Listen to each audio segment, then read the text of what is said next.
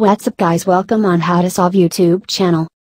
In today's video, I'm gonna show you how to disable Ultra Wideband chip on your Apple iPhone 11 and later models. For this, you must have iPhone 11 and later model with the latest iOS 13.3.1 firmware installed. Why you should turn off U1 chip to iPhone 11 and later users, because it tracks user location even though location service is completely disabled.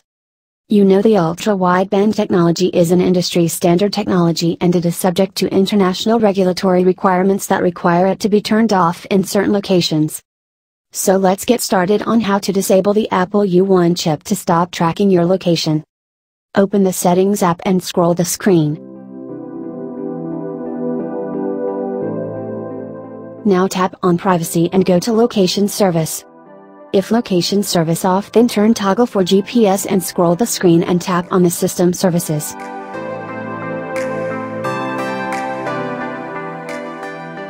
Now on this screen, you can see a new setting called Networking and Wireless.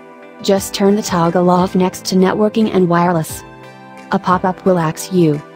Turning off location for networking and wireless may affect Bluetooth, Wi-Fi, and Ultra Wideband performance.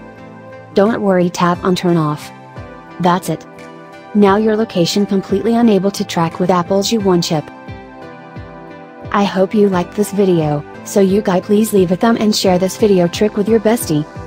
To get more latest tips and tricks, click on the subscribe button and tap bell icon. Get the new video on your phone first. Goodbye till the next episode.